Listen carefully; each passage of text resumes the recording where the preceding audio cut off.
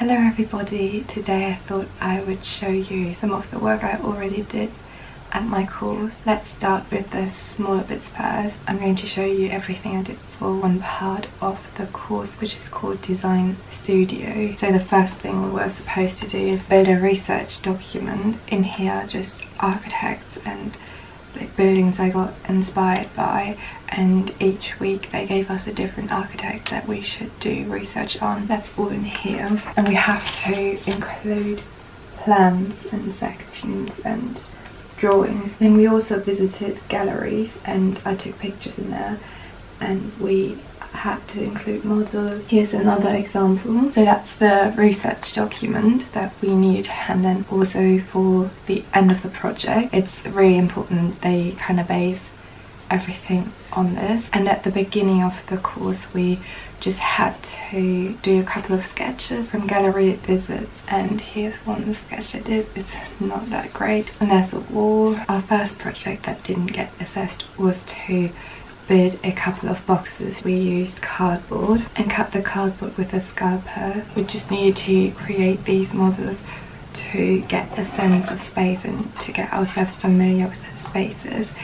So we had to do a couple of these, another one, and then a big one. We had to leave one side open. We were gonna draw these and then put a figure into it and draw the figure as well. We had to put in a small one. I think this was to a scale of 1 to 100 and this one is to a scale of 1 to 50. We then just experienced how the scale affected the space. Here's some of the photographs I did. Here's one for example where there's the smaller one and the bigger one, and then we had to draw the spaces.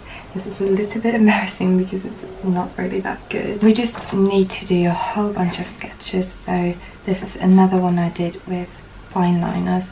Some people work with quite a lot of fine liners. Then moving on to the assessed project we did at the design studio. We were basically giving 16 or so sugar cubes. We were told to just kind of arrange them to create a space and then build a model out of that. So this is one of the models I did, and we were told to leave off the roof. That's why it looks like this. I've just kind of taped it on so that you can see, and we actually had to hand these in the end as well. We were told to do about 5 of these. I know they look very similar but they are a little bit different. There's another 2 and this is the last one I did, and then in the end we were told to choose one of them in which we wanted to put in walls and windows to kind of create light. So we were told to create a calm space and a fearful space, and that only through putting in walls and windows. So I chose this one, and then we had to create some bigger models. This is to a scale of 1 to 50, something like that. You can see there's windows all over this, and inside there are walls. This was my fearful space. This was my calm space. I put in a few more windows in here to make it more calm. That was what the entire project was based on. And then we also had to do presentation sheets. So with the sugar cubes we had to do around like 20 options, and then we had to sketch them and pick our 5 favorite ones and do a model out of these. And my sketches are just these, and then I picked 5 out of these. So then I did the 5 models. As you saw, I decided on one model, then we had to do a couple of floor plans to see how we wanted to put in the walls and where we wanted to put in the windows, and then we had to decide on one floor plan for calm and one for fear. I don't even know if you will really be able to see this. This is my chosen design for fear, so this is just the floor plan, and then we just had to do a sketch in where we put in all the walls and all the windows. And this one is my chosen design for calm, and then we had to do presentation sheets. So this is my presentation sheet for fear. We had to put an isometric view onto the presentation sheet, or kind of like a sketch. It didn't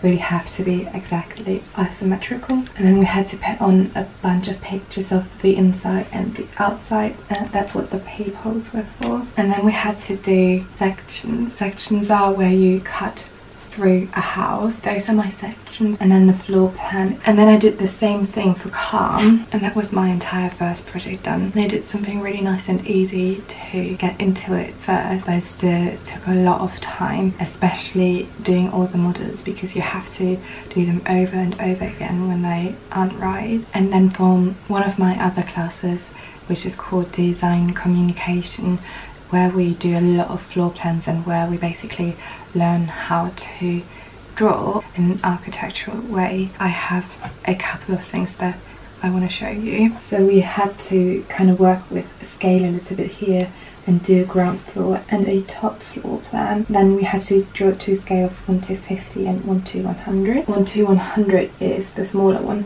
So as the scale gets bigger, it gets smaller. Scale is something really confusing, but you will learn it and get used to it. And then we got given a sheet where we had a floor plan to 1:50 and we had to draw it to 1:100. So basically it got a little bit smaller. This is just the first draft I did, so it's definitely not perfect, but I'll show you anyway. Usually what you need to do is draw it first in pencil and then put it onto tracing paper with fine liner, and then you hand that in. And then we got given these elevations. We're just meant to kind of copy this. I did this in pencil and then I started tracing over it with fine liner. And then I only have 2 more classes, which one of them is technical studies and the other one's on writing an essay. You write about an architect and you write about how he kind of influenced the time and the architecture. All of the tasks we could choose had to do with minimalism, and I just want to show you one thing for technical studies just so you can see what it kind of is about. We had to design a door. It could be just any door, and then we had to do a technical drawing of it. And here's me just figuring it out. This is not what I'm going to be handing in, it's just like a sketch. The top one is the floor plan. It's from a view above, and this is the section where you cut through the door. This is the technical drawing. What kind of makes it technical is that you can like see the walls here and stuff. It's just in a lot of detail, whereas the normal floor plans wouldn't have that much detail. The door and walls, they would represent lines, whereas here you can like kind of see what the wall is bit out of. That's just little snippets I shared with you so that you got an insight to the course and so that you know if it's something that you want to do. I really hope you enjoyed this video and I'll see you very soon. Goodbye.